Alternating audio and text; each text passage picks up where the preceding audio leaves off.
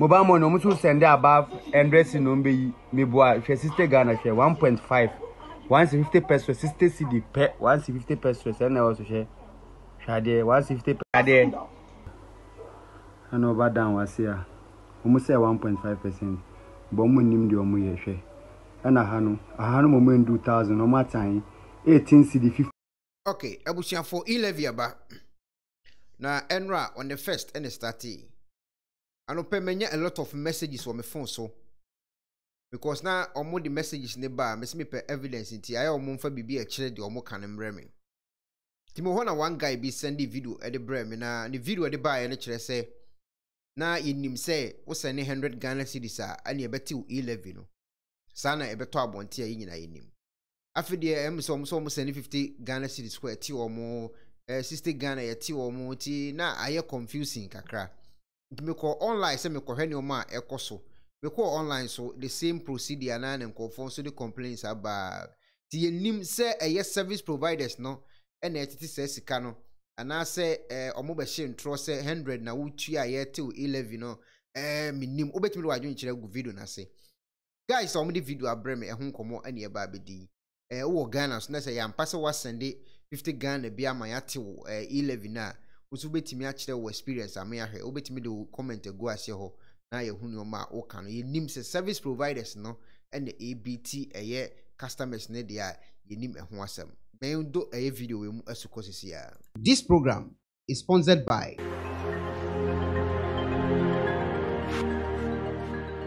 Hi, good day. Your friend me Dr. Victor Nana Dankwa because every big dank healthcare. And probably bed and comfort hospital like catch up so many liver and kidney related conditions. Obi on my so fatty liver. Obi on my catch so when hydronephrosis. Obi on my catch so when pyelonephritis, which is inflammation of the kidneys. Obi on my catch and the kidney so be a major now. Obi on my send the creatinine and I send the GFR. And until we so how now sit me tatai. I feel don't send me an atom. Johnson now be Johnson, we say phone be about betraying. Kawakuma to him. And until now, Vigdan healthcare, Yabase, yet an alternative way so ever so area. So over Vigdanka, it was serene environment with ultra modern facilities. As I was share Acquah, there was Painters, Coca-Cola Runabout, close to Fidelity Bank, Stanchart Ichironuma. Okay. After you share a comment a good screen sui. Or say, hey, I thought the Levy only affected transactions above 100 Ghana cedis. Transferred to Edinwa Okata, so say security reasons, you know, for 5 Ghana cedis with a reference 5 point transaction fee and tax is 1.25. Enter MMPIN or 2 to cancel. Enti ono no kire say 100 Ghana cedis na no nim say o send above by betel. Enti oba ase so kakra bu say another guy bi so dey be by your friend oh baby so say Levy what's going on Sam George transferring Ghana cedis 10 Ghana cedis from my MTN Momo to my Vodafone cash and I am being charged Levy. Something is wrong somewhere. We are not told this. Eti u check commenter eba on platforms so a nkofo e de ba bontia na say anodin omo kire say ntro bi akoso na dankwa akofo ado enso post we eto ni page ho on 1st of May na and also Levy starts today na adwuma omo di Levy ni ebeye eni omo de be ebi be parks omo de be agriculture omo de be ekwan omo de be train omo de be nsuo omo de be edan nkofo be sisi ni ade and what they ebeto ho. Also you said the Levy would take effect on 100 Ghana cedis and above. Why my 50 Ghana cedis? And also asemo omo so edit to video. It is one commenter eba platform no so a. Yes, obia complain say 100 Ghana cedis and above ananke ebetie. Then so omo 50 kura na ani ati wo mo ntiama mo na converse. Mr. Duck and so say I just realized my first transaction of 100 Ghana cedis has been charged. Okay, enti ono so ese o ati ase wo hunu say I start here adwuma. Yes, what commenter aba platform no so a. Yes, and confirm me na no complain say 11 no di aba. Nanso sika omo kan so omo beje no enye no na omo je. Yentie video we da so guy na sama no kan yentie asama no kan. Ade she na menim say we no mobile money omo to send above address no be me boa hwe sister Ghana hwe 1.5 150 pesos 60 cedi per 150 pesos and also hwe hade 150 hade hwe na menim say we no mobile money omo to send above address no be me boa hwe sister Ghana hwe 1.5 150 pesos 60 cedi per 150 pesos and also hwe hade 150. Okay, enti when so another guy ono so send the video no e brem direct ano o kire say ono so send sika ni bi omo say 100 Ghana na nke wo se yete tax na wo so then so send 60 Ghana 50 Ghana ni nyina na yete omo tax 1.25 bi ni ade ade ti enim no kura wa asem we mu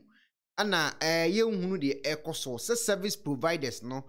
na omo fa kwan bi so age Ghana fo sika ana say ebia software na bibi omo de ye bi na ntiase bi nya adwuma e wo so mutimi kire mu ye e kire Ghana fo because ya create confusion kakra yentie one guy bi so video de beto abonten na wo kire eye 11 mu ye say abai no ye to any problems abetimi anya wom through eye omo ye money transactions no yentie ensemo ana guy no can because him say very informative intina me de to so no yentie asema na guy no ka o video we mu ochina Levy tax frase ma wani na ho na momo agency bia ambo okro no enwia usika aban no ne network providers for ne se wo ye cash out ana uyi sika afru phone so a Levy bia embambi enti fane se uyi 5 million ana 500 cedis afru phone so a yenje Levy tax a service charge ne pe ene beto which is 5 cedis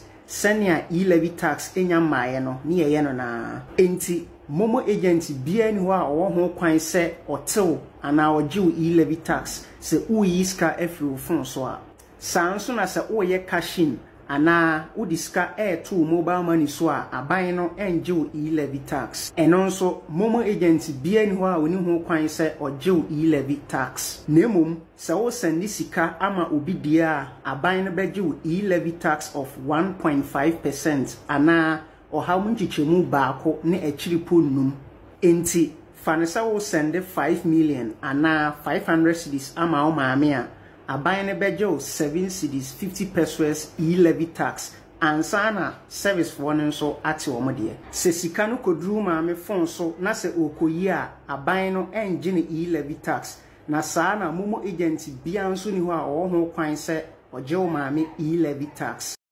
okay eti when so your guy so chechi mo no so dia ba afa 11 no so eho